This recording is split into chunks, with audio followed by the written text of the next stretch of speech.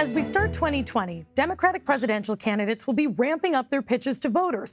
But some candidates could be pulled away from the campaign trail to serve as jurors in the Senate impeachment trial.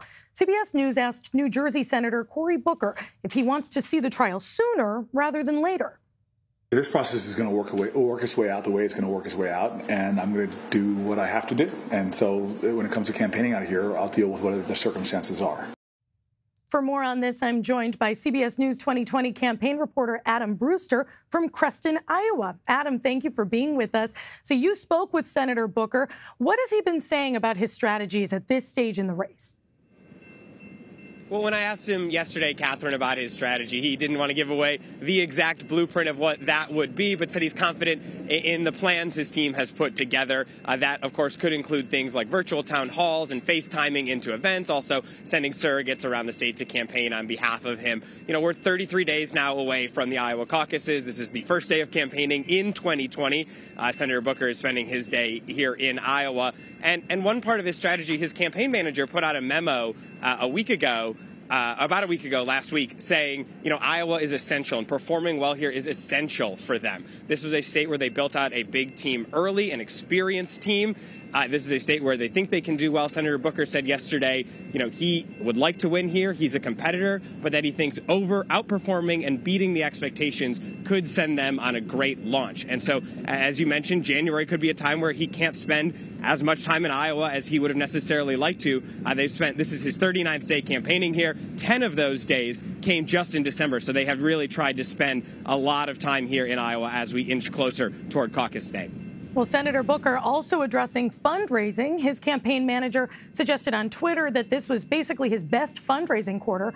What is Booker and his campaign, what are they attributing this fundraising increase to?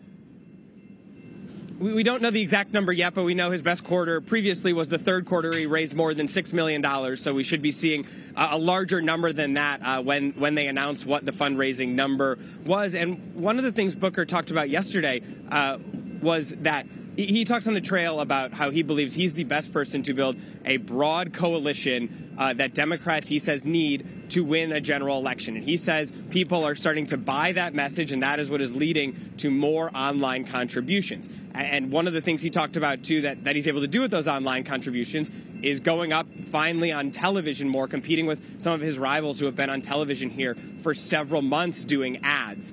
They just started a six-figure buy in Des Moines and Cedar Rapids on Monday. That is something that they have just started and that they say they would like to do more of if the funds are there, and having a strong fourth quarter is obviously part of that. Okay, so the next Democratic primary is the debate's going to be held January 14th in Iowa, creeping closer quickly. So far, Cory Booker has not qualified. He did not qualify for the last debate either. So how is he addressing not being on the debate stage on the campaign trail? When he was here in December, actually, while many of the other Democrats were in Los Angeles on the debate stage, and he said at that point, like, that debates have gone very well for them, that they've given them good exposure, and he thinks he's performed well, and they've seen increase in support coming out of the debates. But that missing that debate, he didn't see as a mortal blow for his campaign that he would have expected it to be. He is really trying to hit the polling threshold. He's hit the donor threshold to be on that January debate stage. In that memo that his campaign manager put out last week, they said one of the fundamental goals is making the January debate stage. They see it as a chance to build momentum in the weeks leading up to the Iowa caucuses, and as a chance to talk to Iowans and voters as they've really started to tune in more and start to really hone in on their decision-making process.